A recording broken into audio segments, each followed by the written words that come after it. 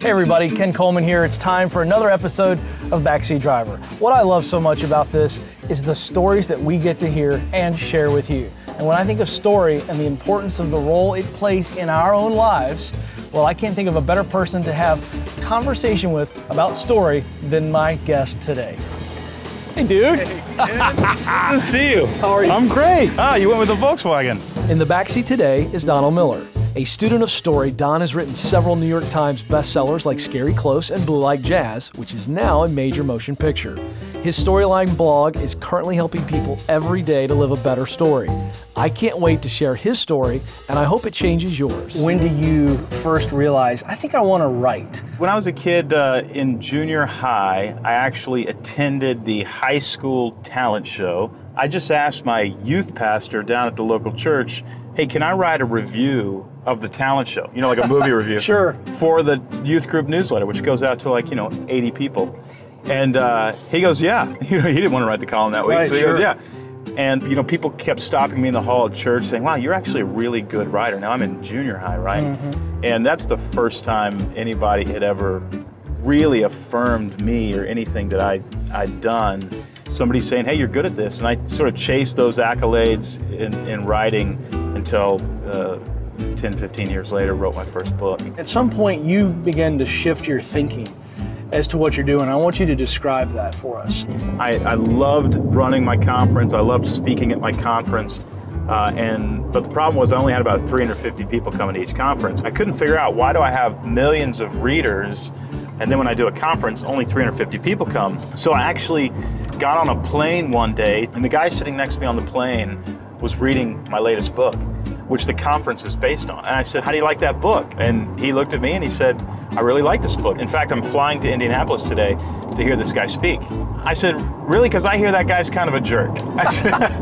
And he just looked a little bit offended and said, well, I've never met him, but I've never heard that he's a jerk, and just not making the connection.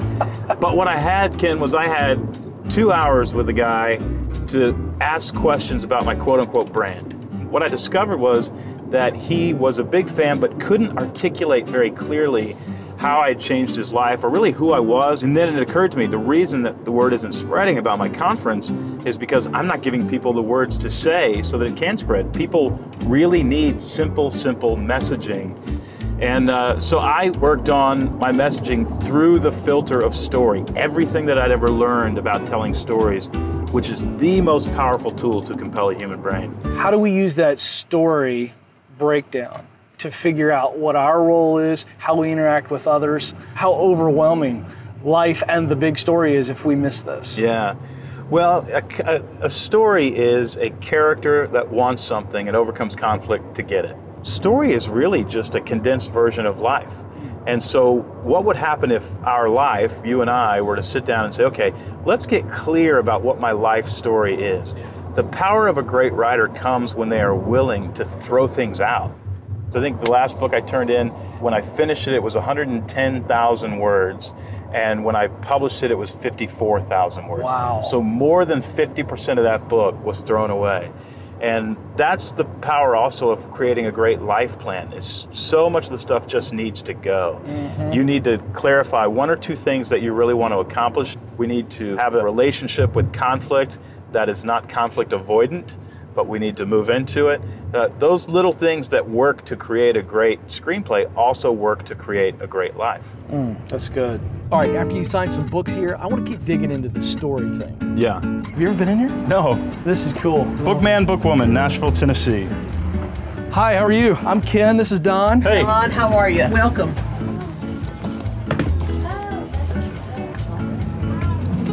What's your favorite Don Miller book? Do you have one? Blue Like Jazz. Oh, it is? All right. Oh, thanks. Do you have the new one, Scary Close, in here? We did. We made these sold out. Old to be a best-selling author. You look at this bookstore and they're just full of stories, and what it tells us is that the human brain longs for story the way we want food and water. We just have to have them. I mean, in America, we will spend $10 billion next year at the box office. and all we're buying are stories. That's right. Used bookstores are my favorite. You know, the real gem is when you get a used book and it's got somebody else's notes in it, right?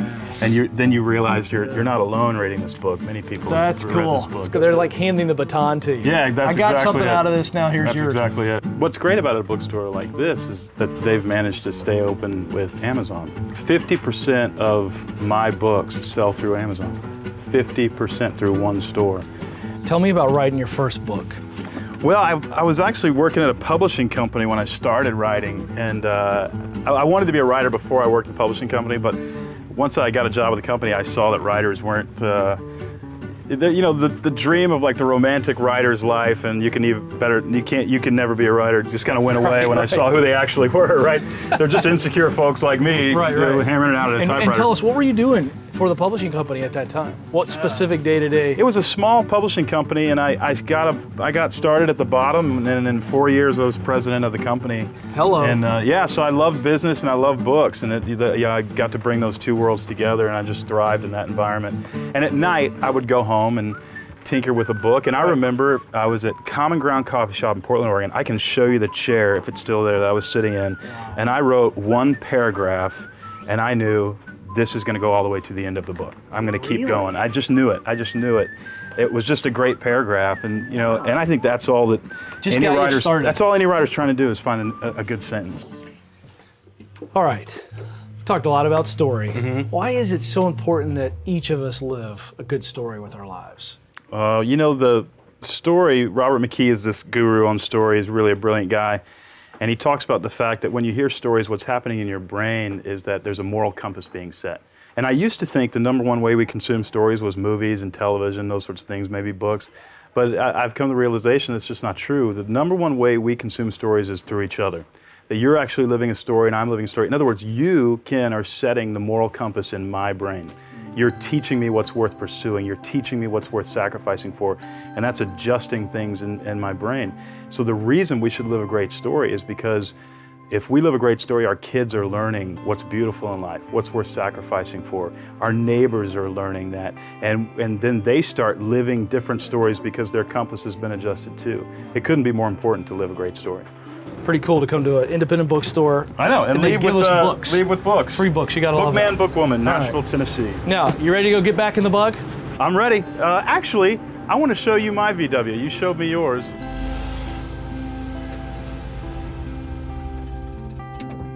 You ready to walk around it? Yeah. It's a rear engine, just like the old Bugs and buses. You can actually pull this engine out by yourself. You got to take me for a spin. Let's go. I tell you what, dude, I would be so stoked about taking this out on the beach. One of those beaches that